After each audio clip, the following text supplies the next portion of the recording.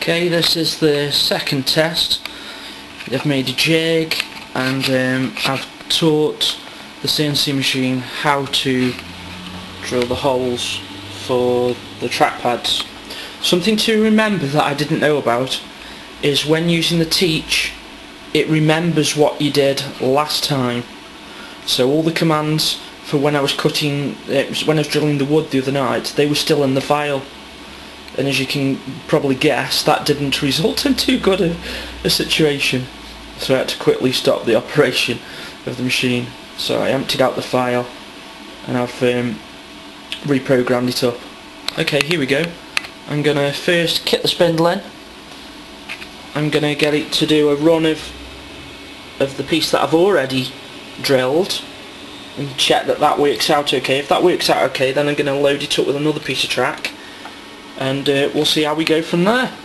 So fingers crossed. Just going to start the spindle up. I've got the spindle at centre.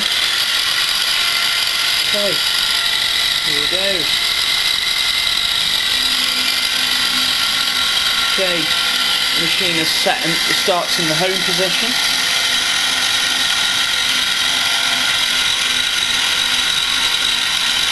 It's now going to proceed to dropping the drill bit down in front of the centre of the track.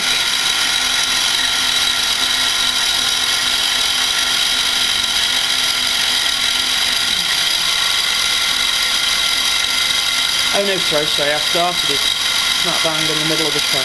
Okay, it's going to start with the furthest left knob up, and it's going to slowly work its way across. Okay.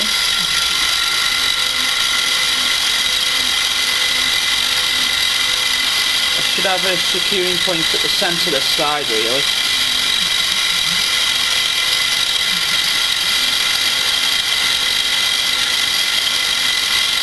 I think this should work out alright, to be honest with you.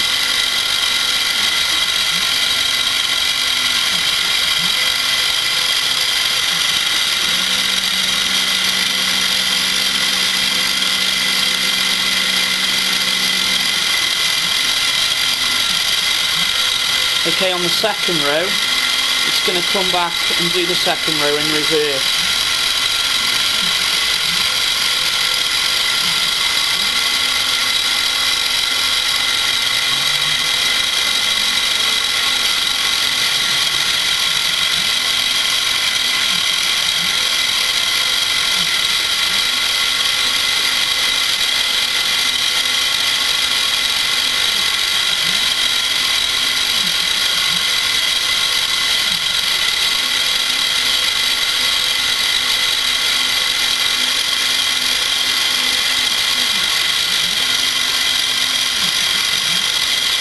It felt great, to be honest with you.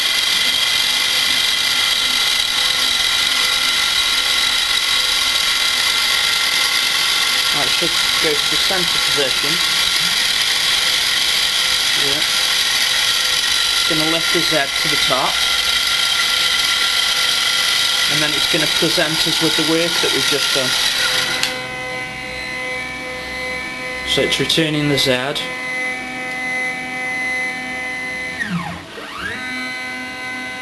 And it's presenting us with the work.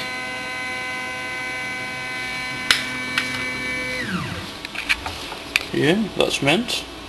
Brilliant, that is. Okay. I'm now going to load it up with the next piece of track then.